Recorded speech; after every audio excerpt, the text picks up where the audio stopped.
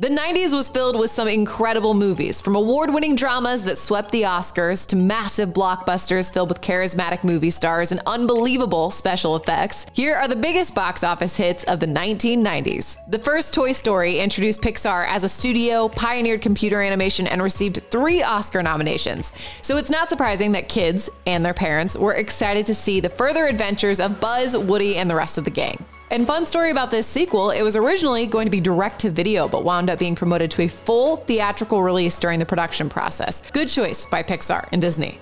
Mix action, comedy, aliens, and some really sharp suits, and you wind up with the 9th most popular film of the 90s. It was also Will Smith's first, but not last, appearance on this list, and his chemistry with Tommy Lee Jones is a huge reason why the movie wound up becoming so popular. What can I say? He makes it look good. Every kid's dream, every homeowner's nightmare. Home Alone, where a tiny madman in the shape of Macaulay Culkin constructs elaborate traps for 2 bumbling thieves, was exactly what audiences were looking for during the Christmas of 1990. Joe Pesci may have taken home an Oscar in 1991, but his highlight of the decade has to be getting absolutely destroyed by an 8-year-old as millions of people laughed, right? M. Night Shyamalan's Breakout has the honor of being the only horror film to crack the top 10 most popular films in the 90s. And if you remember when The Sixth Sense was released in 1999, all anyone could talk about was that shocking twist ending. The rest of the movie was pretty great too, especially the Oscar-nominated performances from Haley Joel Osment and Toni Collette. And if you've never seen it, congratulations on avoiding spoilers for over 30 years. Now hurry up and watch it before someone gives it away.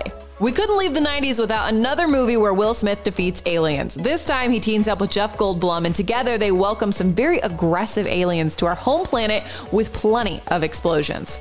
There's no better way to celebrate the 4th of July than by earning over $300 million at the American box office. George Washington himself would be proud. One of the most beloved animated films of all time, Disney's The Lion King, was the highest grossing film of 1994.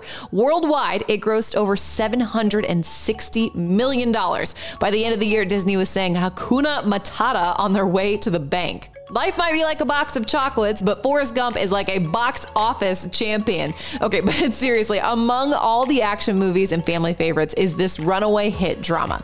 Forrest Gump won 6 Oscars, including one for Tom Hanks, director Robert Zemeckis, and its highly quotable screenplay. Steven Spielberg is no stranger to the top of the box office, but his 1990s might be one of the best decades for any filmmaker.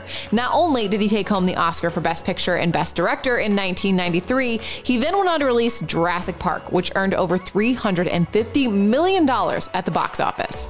The Tale of Dinos Gone Wild stacked the cast with Laura Dern, Samuel L. Jackson, and of course Jeff Goldblum as another neurotic scientist, and somehow the special effects still look good decades later.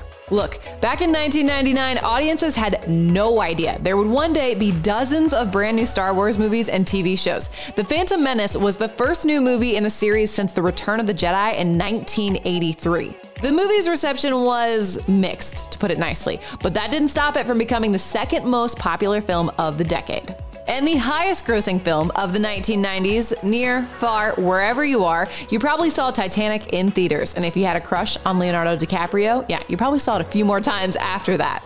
The film truly has everything from sets, costumes, perfectly recreating the interiors of the original Titanic, to sweeping romance between a sheltered aristocrat and a penniless artist, to Bill Paxton playing with submarines for the first 20 minutes.